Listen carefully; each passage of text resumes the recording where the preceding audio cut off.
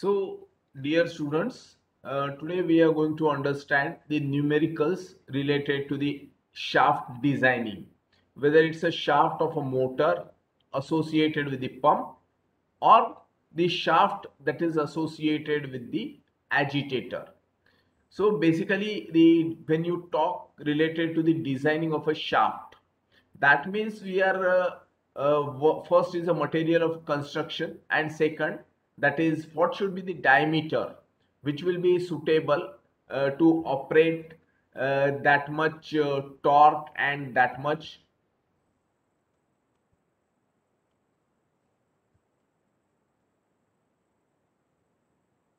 stress bending moment.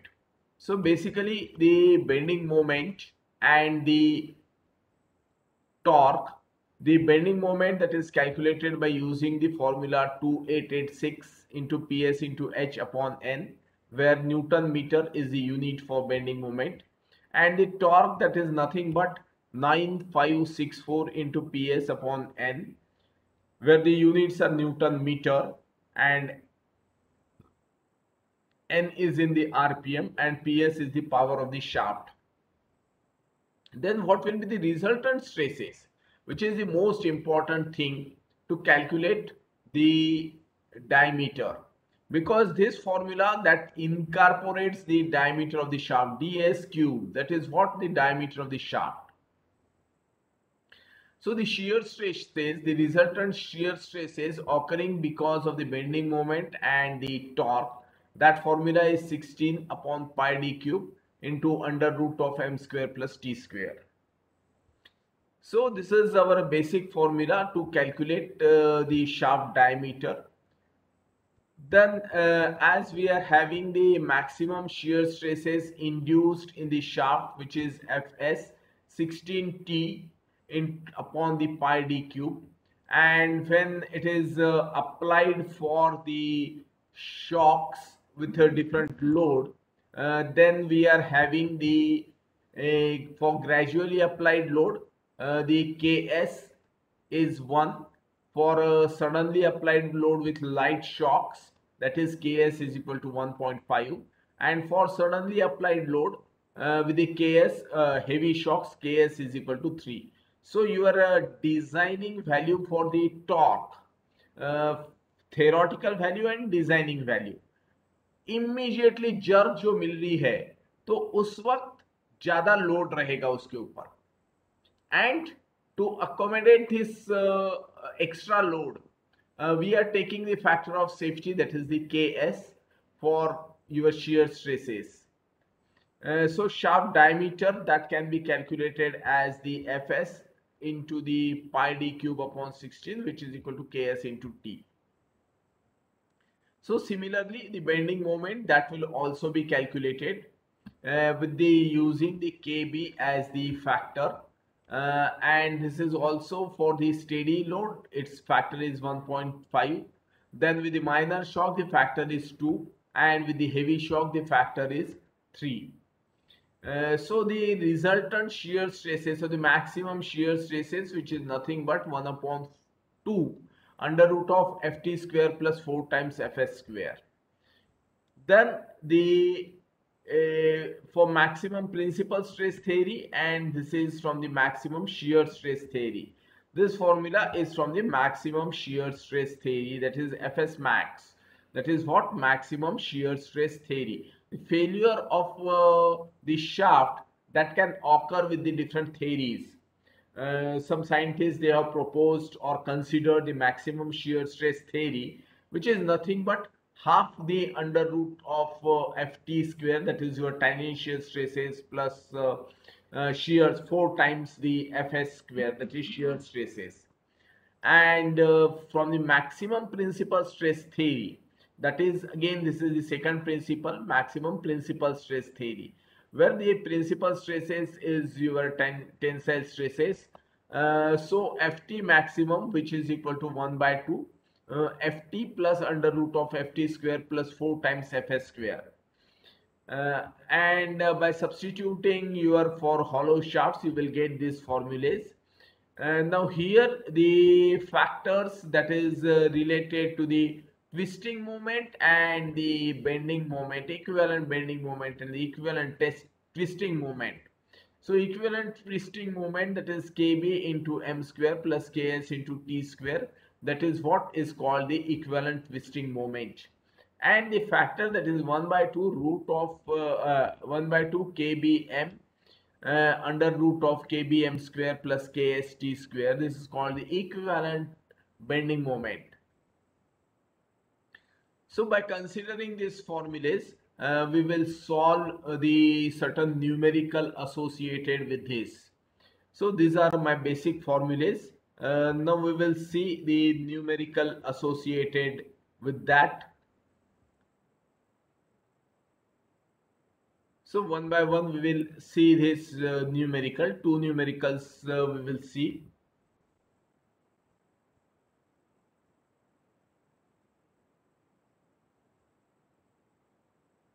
Can you see the numerical now?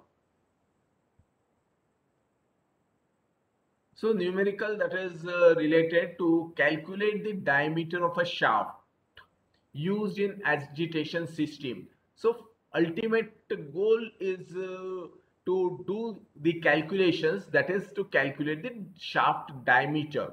That shaft diameter should not shaft should be sufficiently strong so that it should be it should not break while running. So with considerations of all the fluid parameters, we have to first calculate the torque and the bending moment over that. So the torque acting over the shaft, that is 115 into 10 to the power 3 kg centimeter.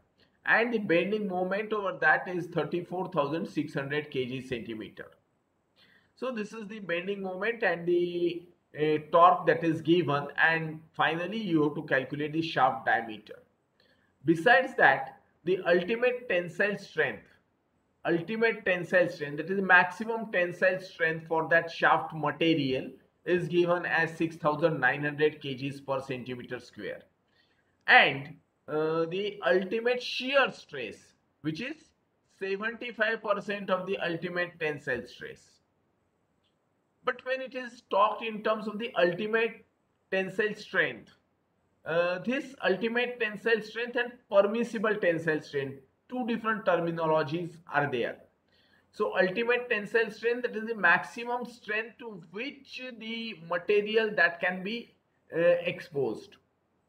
But while considering the factor of safety, you have to divide it by with this factor of safety lambda, so that 6 times the factor of safety we are considering in this case. So as a result, the actual strength, actual permissible strength, that will be taken as 6,900 divided by the 6. That means ultimate tensile strength divided by the factor of safety. Ultimate tensile strength upon the factor of safety, that will give me the maximum permissible tensile stress or tensile strength. So this is the maximum permissible tensile strength. Similarly, the maximum permissible shear stress also that I have to calculate, that is the 75%. 75% of the ultimate tensile strength. So that is 0.75 into 6,900, which is nothing but the ultimate tensile strength of the shaft material divided by the 6, that is the factor of safety. So these are the permissible tensile strength and the permissible shear stress values. Permissible tensile stress and permissible shear stress values. So ultimate tensile strength will be the very high. But what should be actually considered by taking into account the factor of safety? So your permissible tensile stress is less in comparison with the ultimate tensile stress. Now here we are assuming that the load is steady. So Ks and Kv, which is equal to 1.0, assuming that the load is steady.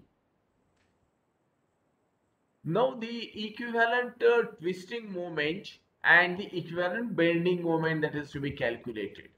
So equivalent twisting moment formula, that is nothing but under root of m square plus t square.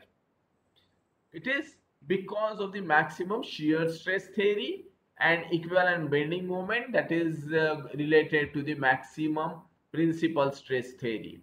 So considering into equivalent twisting moment, that is m square plus t square, you have already provided the value of m and the t values. So bending moment value is 34,600, that is mentioned in the numerical, and the T torque, that is the 1,15,000, that is mentioned. And so you will calculate this equivalent twisting moment as 120092 kg centimeter. But this is twisting moment T. So this is the value of the torque twisting moment, and this T, which is equal to the Fs into pi d cube upon 16. Therefore T upon Z, which is nothing but the Fs. So this is equal to this T values, and from there you can calculate the shaft diameter, which is d cube. It comes as the 8.93 centimeter. So shaft diameter, by taking into consideration the equivalent twisting moment, you get the shaft diameter value as 8.93 centimeter. Now switch over to the equivalent bending moment formula. So 1 by 2 m plus under root of m square plus t square. That is going to give you this value, which is nothing but the equivalent bending moment. This is the equivalent bending moment value. So again Ft into pi d cube upon 32, which is equal to the 77,346 kg centimeter, and from here the diameter d, that can be calculated as 9.7 centimeter. The previous case formula, that is the equivalent twisting moment, my calculation comes as 8.93 centimeter. And with this calculations, my shear stress value, my diameter of the shaft, that comes as 9.7 centimeters. So from these two diameters, which is calculated from the equivalent twisting moment, the shaft diameter, that comes as the 8.93, and from equivalent bending moment, the shaft diameter comes as 9.7 centimeter. So I am going to select a shaft diameter for a 9.7 centimeter, or you can say the 100 millimeter shaft diameter, that will serve my purpose, which will sustain 34,600 kg centimeter values for the twisting moment, for the bending moment, and for the torque 1,15,000. So this is the first numerical, and ultimately we have calculated the shaft diameter. Now second numerical, that is a centrifugal pump. Previous was the agitation or the agitator we have taken into account. Now we are going to consider a centrifugal pump is driven by a motor through a single set of 5:1 reduction gearbox. So I will draw here the figure incorporating the motor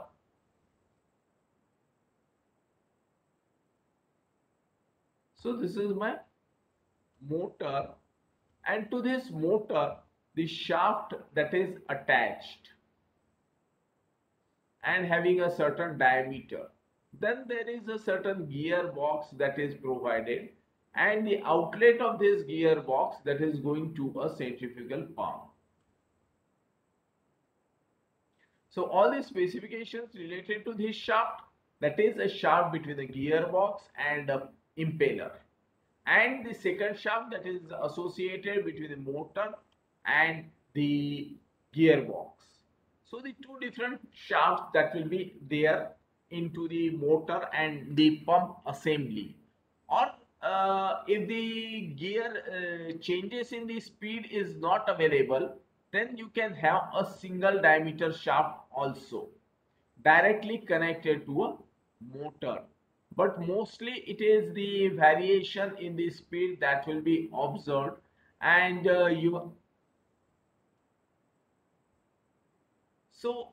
coming to the numerical, the centrifugal pump is driven by a motor through a single set of 5:1 reduction gearbox. Motor of the HP that is given as 15 HP, while the RPM is 1725.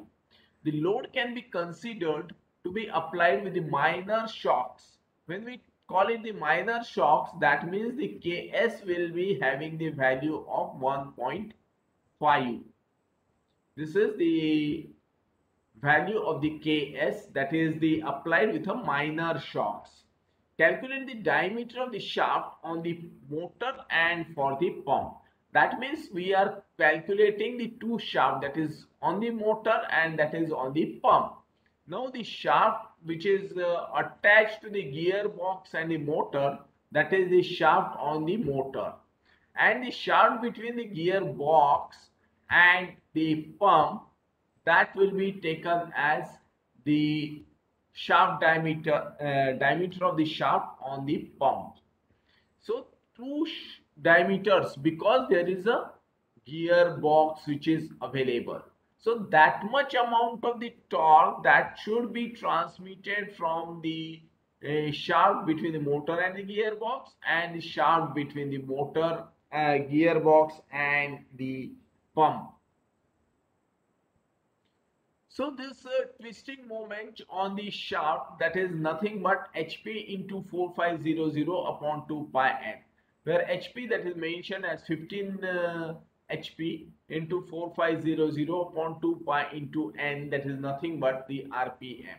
This is going to give you the units of kg meter. So this is the twisting moment T, twisting moment T, that will have the value of 6.23. This twisting moment will have the value of 6.23. Then by allowing the keyway that is to be provided, so what will happen? The strength that will be reduced, strength of the shaft that will be reduced, the design stresses of the shaft material, or you can also call it the permissible stresses for the shaft material. The ultimate stresses are high, the permissible stresses are less because of consideration of the factor of safety. So these design stresses or maximum permissible stresses, that is taken as the 0.75, because the shaft is provided with a key, so its strength that is reduced by 25%. When we have taken out the material, so strength that is reduced to 75%. Shaft material है, but shaft में ग्रू किया हुआ है की seat के लिए, तो की सीट के लिए जब ग्रू किया है, so that I have taken out the material from the shaft, and that is why the strength of the shaft that is reduced by 25%. That much. So 75% that will be remaining with strength. And since the load applied is minor shock, Ks is having the value of 1.5. So torque with Ks into the T torque, which is equal to pi d cube upon 16 into the Fs. So in this numerical, the Ks is 1.5.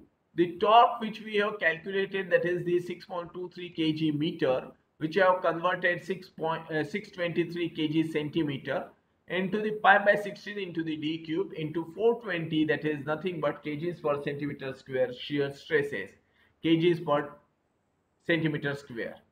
So this is the, from here I can calculate the value of this diameter, shaft diameter, which is connected to the motor.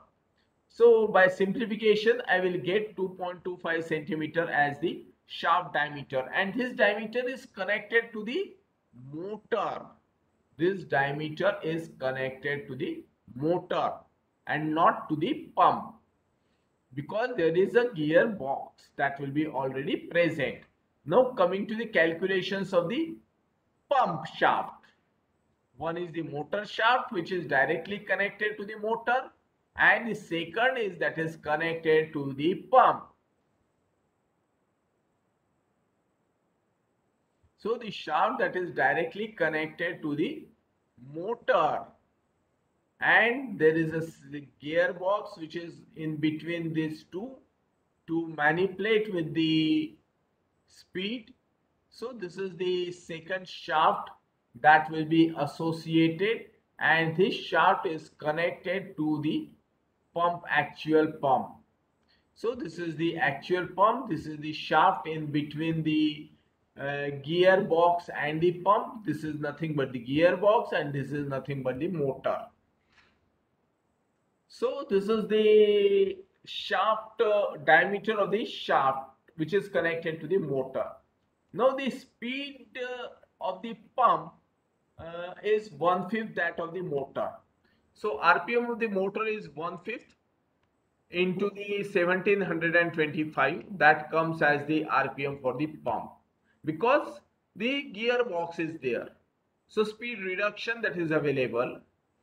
Now the torque on the pump shaft, which is nothing but the 5 into 623. 623, which we have already called the twisting moment for on the motor shaft. Twisting moment on the motor shaft is 623, and it's a 5 times torque on the pump shaft, that is 5 into 623, that comes as the 3000 kg centimeter.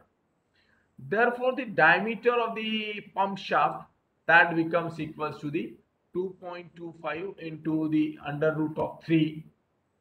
So this is will come from our basic formula, that is the Ks into the T.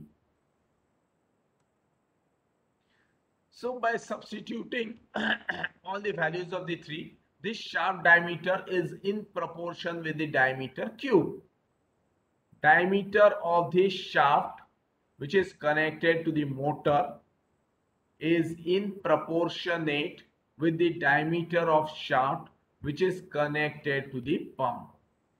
So that is why it's a cube root. So this shaft diameter, that comes as 3.83. That means the shaft diameter connected to the motor and the gearbox will be of the less diameter as compared to the shaft between the gearbox and the motor, gearbox and the pump. So this is between the gearbox and the pump, and this is between the gearbox and the motor. So these two numericals that will be associated with the pump and the agitator shaft. Now we will see the numericals related with the key.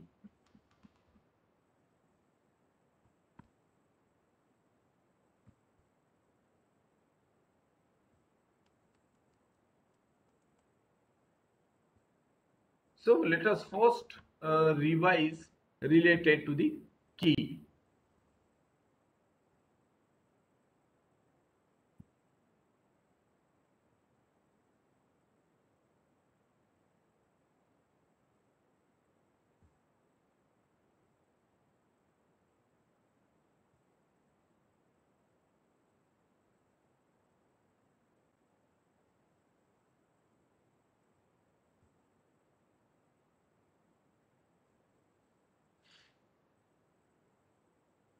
So can you listen me? Yes, sir. Okay. But can you see the PDF?